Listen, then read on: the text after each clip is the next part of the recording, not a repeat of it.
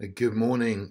Yesterday in the UK, in Birmingham, a Christian woman was arrested for praying in public outside an abortion centre which was closed.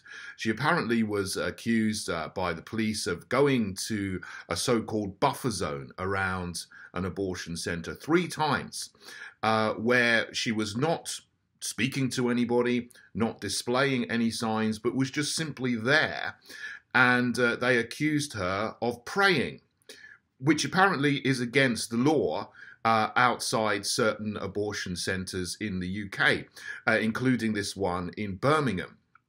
The local council has set up what they call a public space protection order. Now, local councils are allowed to do this for anything that they like, and the legislation to do this was implemented in 2014.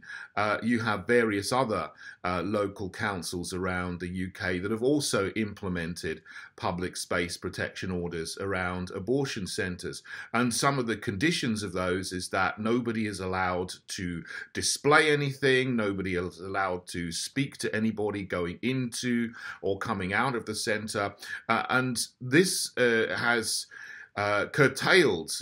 drastically curtailed the free speech of really good people who were helping mothers to have a choice not to go in and end the life of their children in the centres. And many lives have been saved over 2 or 3 decades of people just kindly offering help and support to people going in to those places. But now they've been made illegal, or any kind of protest or offering of help or displaying signs or even praying. Silent prayer is now illegal in certain places, in certain buffer zones. That's the situation in the UK. So this woman, so Isabel Vaughan-Spruce, was arrested and searched in a very humiliating way, as the police often do. The process is the punishment, as they say. Thrown in a cell, interrogated, and accused of silent prayer. But obviously they can't prove it, because all she was doing was standing around at 3 separate times on 3 separate occasions, crucially when the centre was closed, when there was nobody in there. Nobody was going in to do anything. It was in the evening time. The centre was closed. But she was caught on camera, and obviously someone reported this to the police, and then they came and arrested her and put her through this humiliating process. The bail conditions that she got, which you have to agree to, otherwise they keep you in prison and put you on remand, and they keep you in for, days and days and days, or weeks and weeks before they release you. You have to agree to the bail conditions. It's almost a coercion. You agree to bail conditions, or else they keep you imprisoned. But the condition she had was that she's not allowed to make contact with her Roman Catholic priest, who's also a pro-life activist. And she's not allowed to go to any public prayer, any occasion where there's public prayer, which would mean she's not allowed to go to church, or she's not allowed to go to another Christian event anywhere in the country where there may possibly be prayer, which is a total violation of her human rights in any sense of the word, any understanding of human rights. You have the freedom to practice your faith, to practice your religion. So this is a double attack. First, it's an attack on free speech. It's also an attack on Christianity and Christians being able to pray freely in the United Kingdom, in England, in Birmingham, which is almost unthinkable. It would have been completely unthinkable 5 or 10 years ago for any kind of law to say that a Christian is not allowed to pray in a certain place in a Christian country. Just silent prayer where there's no one around.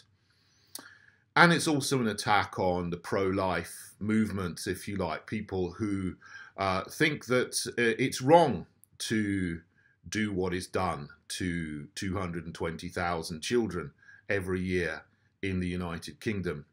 I fully support the pro-life movement, and I am against further moves which are going through Parliament at the moment to attach a clause to the Public Order Bill, which has gone through the Commons, and they voted 297 votes to 110 to make this a national blanket law, a national law rather than individual local councils implementing their own laws and buffer zones. They want to make it a national law so that no one is allowed to do any to pray or to protest or to offer help to mothers in any way within 150 metres of any abortion centres in England and Wales. And then Scotland are going to introduce a law in the Scottish Parliament, and there's also something going through the Northern Ireland Assembly as well. I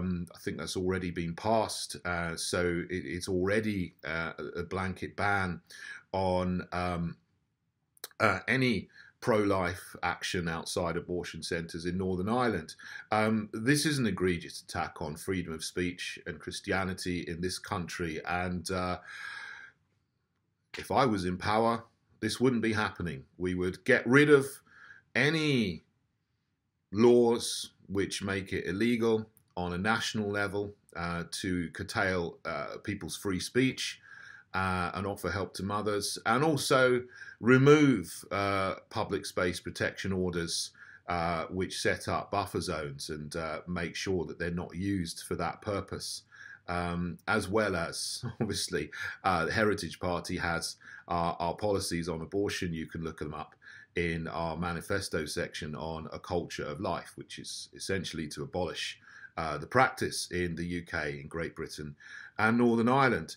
So if you support free speech, and if you support the right of Christians and Catholics and other groups to give help and offer help to mothers, to be able to continue to do that and to stop the practice of abortion in the UK, please come and join us in the Heritage Party. Please also give me a thumbs up below and subscribe to my channel if you would. Thank you, everybody. Please write to your MPs and councils about this issue as well, particularly this specific case that West Midlands Police have started against this Christian woman, Isabel Vaughan-Spruce, and tell them that it is absolutely abhorrent what they've done, and they should not be using their police powers to curtail freedom of speech and to violate people's freedom of religion and human rights in the way that they've done. Thanks, everybody. God bless you all.